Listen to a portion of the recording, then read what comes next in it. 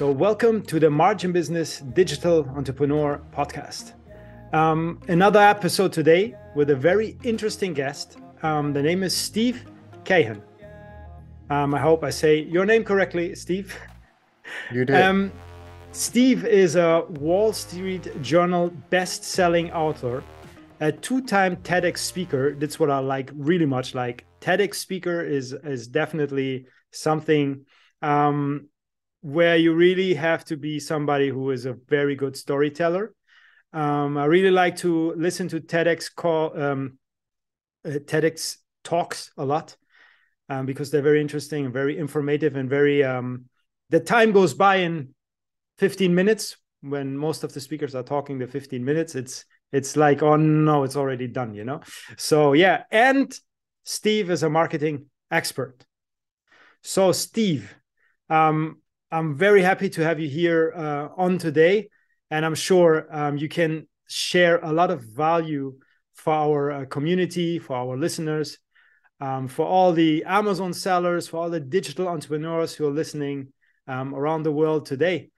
Steve, please tell us a little bit more about yourself, and then we take it from there.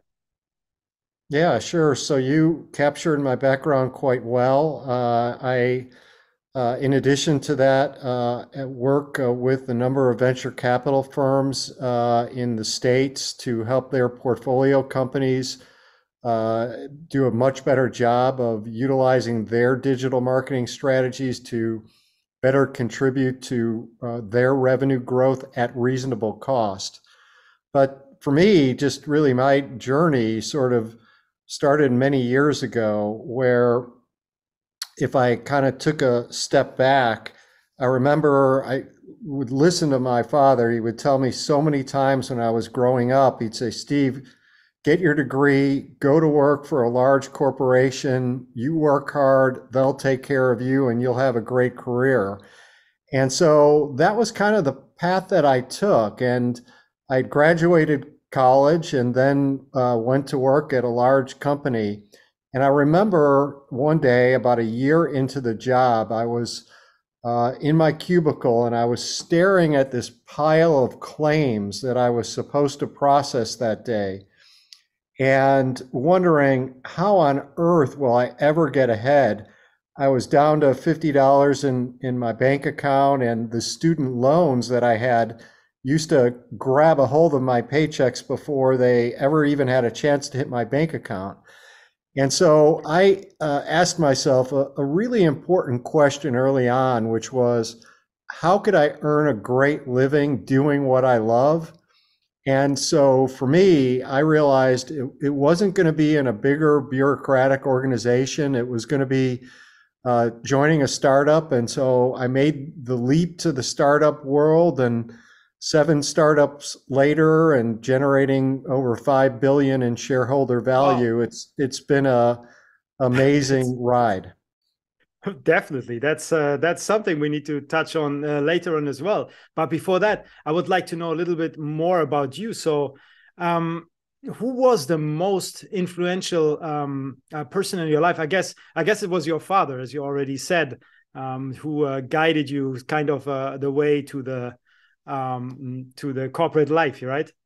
Yeah, I mean, absolutely. There's so many people and just so many mentors, and certainly my father and my family was one of them. My mother as well, but also I had a mentor early on in my career. I was lucky to go to work for a cybersecurity company in Texas Okay. and work for a just super CEO by the name of Doug Irwin. And what Doug did is, Doug was just a super successful entrepreneur. He now runs a venture capital firm. And I remember when I joined that startup that he led and how he defined it. And a lot of organizations think of startups, well, it's a small company, right? And he defined a startup that it was very much like the last frontier for outlaws, a place where nonconformists could live, create, and sell their ideas. And to me, it was like, how cool? Who doesn't want to be involved in that? It's a place in many ways where you get to be the rough riding rebel running circles around the slower moving, bigger bureaucratic organizations. And so he taught me that a startup very much is a culture, it's a mindset, it's a team of crazies that are just hell bent on changing the world. And it was really that perspective through which he built the company, led the company, and really treated every employee like they were family. So much so that that company it grew very, very rapidly, and we sold, had a really good exit many years ago, over 15 years ago. And still to this day, there were about 300 employees in the company when it exited.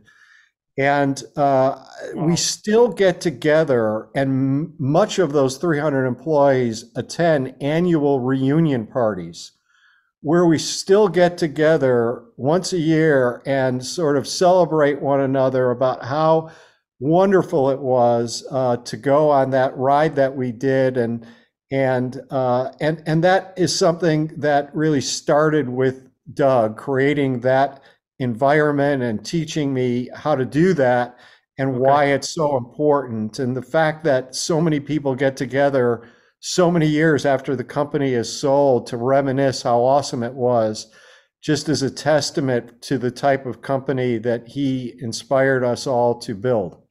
Wow, this is very nice, you know. So, and this is as well where you're beginning to start to learn your craft, right? So your so-called superpower um, got, you know, came out of all of this when you have a mentor, when you have a lot of good people around you. Obviously, you're changing from the path.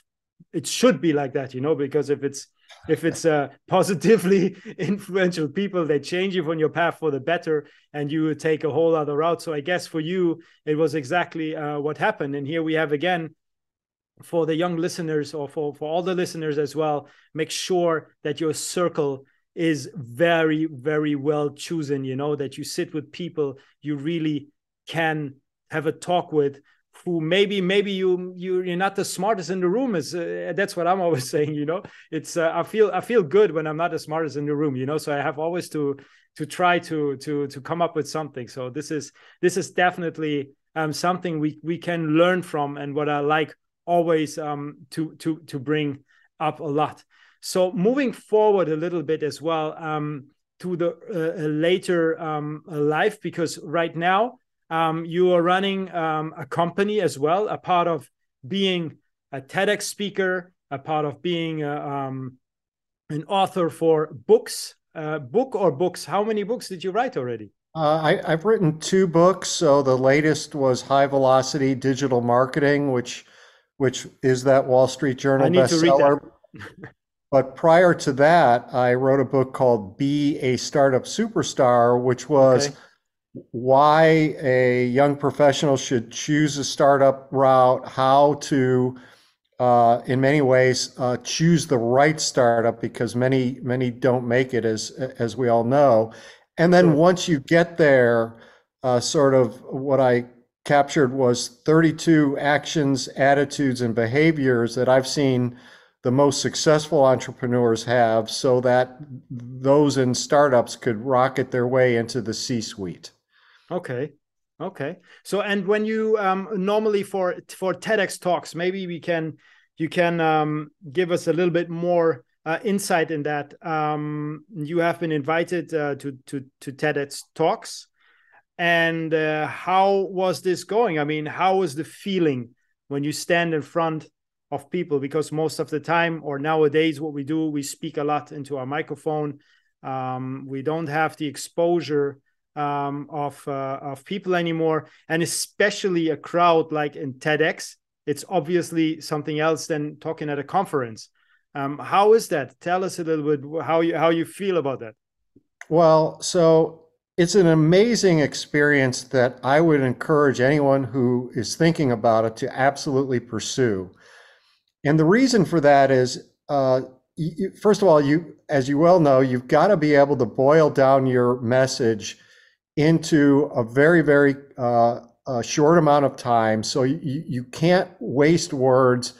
You have to deliver a very concise argument for the topic that you're talking about, and also do it in an entertaining way. And what I loved about it was that you're right, that the audience, I mean, especially nowadays, that people are working from their home. They're not get to be live with hundreds of people who are just super excited with the day to actually go into the room prior to the TED Talk event itself, and to meet some incredibly talented speakers and people. I mean, many of whom I've created relationships with. I mean, one of the people that I probably speak with the most that I met at a TEDx event is actually an advisor to President Zelensky in the Ukraine. Wow. And founder, one of the founders of the American University in Kyiv in the Ukraine, and just a super interesting fellow, right? And so to kind of be prior to the event, meeting all these different speakers from all over the world with just super interesting backgrounds, and then the process of memorizing your presentation so that you've got it down perfectly. You're not relying on any notes or any cues, making sure that your body language is properly reflective of the types of movements or just the various ways in which you might have eye contact with the folks within the audience. And then just getting up there when you were announced to go speak and listening to kind of the polite applause within the crowd. You could tell they're kind of rooting for you. And then when it ended, like this huge roar of just people just loved it. And then once the event was done, in both cases, just meeting people in the crowd who just tell you how much they learned or loved the talk and might have additional follow-up questions. And so it was really everything about it, right? All of those things that just made it so special. And it was one of those experiences that I would say it was a bucket list item. So I was fortunate enough to be able to check it twice. And I'd do it again, quite frankly, even though I'm maybe a little bit older than most TED Talk speakers. I think age at that point, it does not matter at all, you know. And I'm really I really want to do it as well. I'm trying to I know already what I want to talk about, and it would be like cultural differences in marketing and in generally. The speech, how to talk to a customer in different languages, not only the language as well of the cultural aspect. You know, it's very important because people think they can just translate and then the message will go through. No, it's the localization actually in the back. So it's something which I really want to like work on and make it really big. And you know, having a speech of 15 minutes for that, you need to put something together which is not too easy. And it needs to sound as well catching for the audience. So definitely, I know what you have done, and I know that that is definitely something amazing. It must be an amazing feeling as well. Now, at the moment, you are a marketing advisor at Insight Partners. Did you fund the company, or are you actually an advisor in this company? So Insight Partners is one of the largest venture capital firms around the globe. And so I became an advisor at Insight after we successfully exited. I've been with two of Insight's portfolio companies. One of them went public. It was a real success story here in the States. And then the other one had one of the largest exits in the technology sector in 2022. And so because I had the opportunity to experience really good results and probably ultimately help Insight gain a great return on their investments. They asked me if I would help other portfolio companies learn how to get a better return on their marketing investments. So today, an advisor really is all about working with quite a few companies around the globe and just helping them improve their digital marketing. Okay, I think that's pretty straightforward. And for example, because you're working in the marketing space and as well have a very good experience, what are your favorite brands, or is there a favorite brand that you have? What you would say, yeah, they really do an amazing job. I think that there are so many great marketing stories, right? I don't really just break it down into one brand, but the way that I think about it is there was a study that was done by the analyst firm McKinsey. And what they found was that 83% of CEOs expected their marketing to drive most of their company's growth, but those same CEOs were dissatisfied with their marketing results. And so I really try to study that rather than necessarily focusing in on like one brand, because what I've learned is that there's so many sales and marketing leaders that are overwhelmed by achieving revenue expectations that they are just not meeting. And it's impacting companies of all sizes. And so really what I have learned is that the way people buy today has totally changed, right? Yes. There was a study done by an analyst firm called the Gartner Group, and there was a real interesting finding that they had, which was that 67% of buyers really don't look at their sales rep as the primary source of information, right? And so the way buying has changed is that buyers now rely on digital content to make purchase decisions, right? And yet a lot of companies' marketing hasn't fully adapted and capitalized on that reality. And oftentimes they're looking for some like silver bullet, like there's some magical answer that is going to solve that problem. And what I found working with so many companies is that it's really not about like that silver bullet, that magic that they're looking for. It's that their foundation from a marketing perspective is just weak or lacking.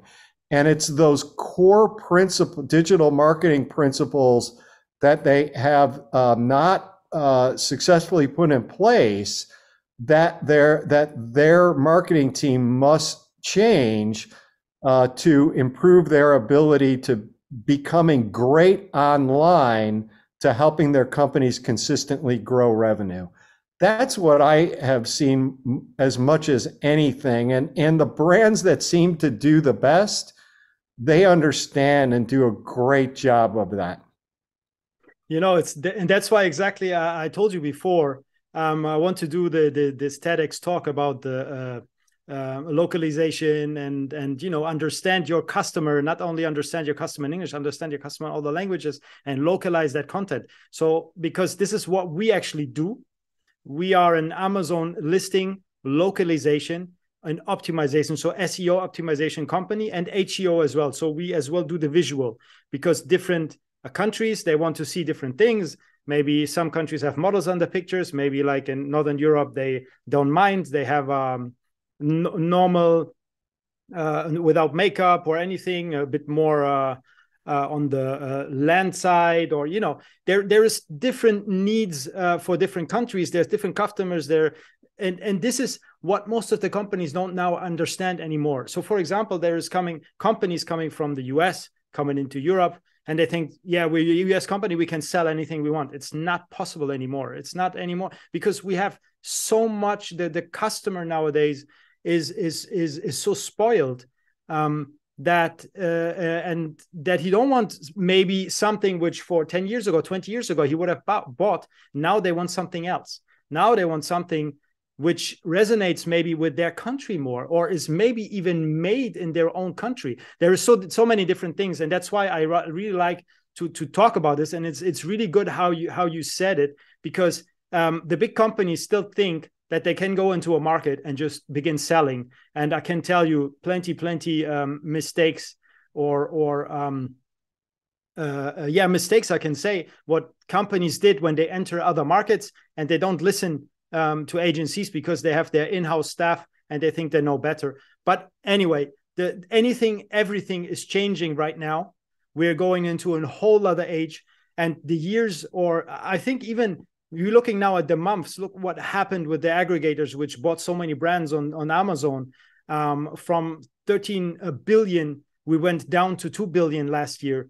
So it's an upside down. It's an ever adapting environment, and we need to be very fast in order to catch it. So the time frame of something happening, something is changing, is much faster than 10 years ago or 15 years ago. So we really need to make sure that we understand where we put our feet and that we really go with the flow. So this is something I'm always trying to speak about. I'm trying as well to work on this, because like I said, we're in a never-changing environment. So Steve, a few more questions for you as well. What can people expect from you for maybe the next years, or what do you plan? Is there anything specifically what you want to share with the audience? Obviously, a third TEDx talk would be amazing, but a part of that. Well, I just in terms of the future, one of the things that I've been working on, right? So for me, I mean, I've worked primarily within the cybersecurity space, as well as just IT, just serving IT admins, right? So always technology, and running marketing and operations, for example, at the last company that I was with. And so one of the things that I tried to do recently is beyond just, for example, paying it forward and giving back, I've started to work with a lot more universities. For example, just yesterday I was on with a university MBA class in the evening and teaching them about marketing, because a lot of what they're learning are things like that might be associated with like good theory, right? But what these MBA folks have to realize, and especially for a startup person like myself, is that the theory is great, but like you're under pressure to produce results like today, right? And so what I try to do was give a lot of the university students a sense of some of the things that they're going to encounter and how to think about marketing in terms of things they could actually do,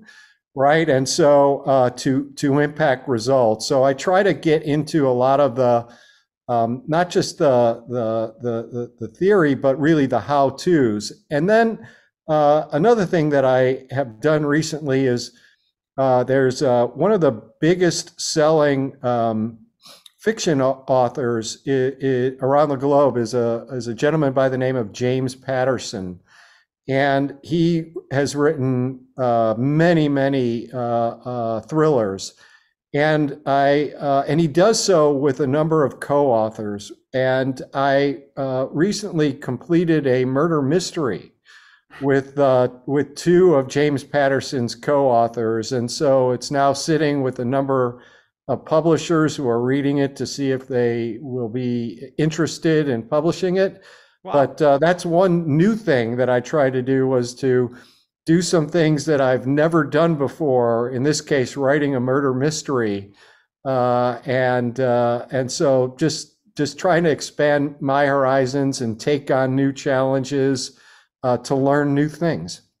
I think this is super important, the point that you just made. A part of that, you writing a book. I mean, to embrace challenges every day, to try to do something new every day, in order not to get too comfortable, because we're human beings. Our brain tells us to stay comfortable and to to protect us, you know. But this is definitely something I'm emphasizing every time. If it's just not go another way when you go out of the house, or when you go somewhere, or just change something in your everyday life structure would help already in order to do something. So obviously for you, it's on the bigger level, writing a book, talking to MBA classes. And by the way, talking to MBA classes, I like much to talk to university students, although they don't have the experience, for example, for running a business. They definitely have the knowledge of doing it, and that's quite funny, because how they would set up in theory something amazing, like setting up a company. For example, myself, I would maybe go completely differently on that subject than somebody who comes fresh out of school, and that's why I like to always talk with with university students who come fresh out of school, because it's a very fresh thinking and gives me much inspiration in order to do something, than talk with somebody who maybe is a long time in the business and has already his ways how to do it. Exactly, and it's so much fun, right? Because these are young people that are obviously the future, and they're Definitely inspired to take on the world, and that's a great thing. And so it was really interesting. One of the students yesterday was talking that they are doing an internship at a company, and they've been tasked with building a podcast for that company. And so, and they said, well, what ideas do you have, Steve? And I said, let me share with you an experience of when the last company I was at, a cybersecurity company, and our buyer were IT admins. And so we had a cybersecurity expert who came to me and said, Steve, I want to start doing a podcast. So I said, great, let's do it. But the last thing I wanted to do was to launch a podcast that he could check the box that he completed things that nobody listened to, right? Sure. And so we knew, for example, that our buyers, the IT admins, hung out online, and where they did, but also where they were being trained to get additional education and certification and so on. And one of the big companies in that space was an organization called Cybrary. So I told the student how I went to the organization Cybrary and proposed an idea where we jointly deliver a cybersecurity podcast and information to their IT admins around cybersecurity. And they loved it. They said, that's a great idea, right? And they have tens of thousands of IT admins around the globe. And literally within 3 months, we had one of the largest cybersecurity podcasts around the world. Wow. And so really the lesson for the student was, don't just build a plan around a podcast that nobody listens to, but some creative idea that person could actually use to perhaps change the game and figure out how they could deliver a podcast that is widely listened to and actually contributes to not only visibility but revenue growth. This is exactly what I'm saying, because of the theory. What they have, their thinking is different, so they want to build a plan around it. Whilst when I thought about it, it was like, okay, let's just do it. You know, there is a need. There's people who want to know more about being a digital entrepreneur, being an entrepreneur in general, maybe even selling on Amazon, all of these things. And and here we go, and just started. I think we should not overthink these type of things, because we're in a digital economy now. There are so many people who are doing this. So you need to try to stand out. And standing out is not by, crafting something and thinking too much. It's just go for it and try your best at it, because others doing the same. So I think very good point as well, what you just said. Steve, where can people know more about you? I mean, you had 2 books out. The third one most probably coming. So I'm more than happy to show the books in the comments. and as well put them into the video, implement them into the video, because myself, I will definitely order as well these books, because I order all the books from the guest I'm talking to.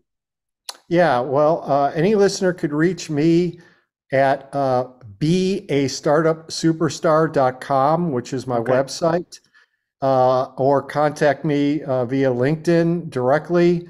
And my books are available really wherever books are sold online. Okay, great. Amazon and all that good Yes. stuff. Okay, perfect. So I have a last question for you. So if you had the attention of the whole world for 5 minutes, what would be your message to the world? Well, if I were focusing that message around business, right? I mean, I'd love for there to be peace and harmony everywhere. Sure. But what I would say is this, is that in particular, if you are working in business, is that what you're trying to do, obviously, is to win. And particularly from a startup perspective, part of that is you're causing some sort of disruption. And causing disruption is hard work. And so to me, one of the most important ingredients to success is realizing there's no substitute for hard work. There's simply no substitute for rolling up your sleeves, getting your hands dirty. I found that no great achievements are possible or sustained without hard work, and hard work is the price you'll pay for the success that you desire to achieve. Great. I will put this in a quote. We do this for every guest who comes on the show, and then we spread this all over social media. So you will have this quote beside your photo. It's really nice. Okay.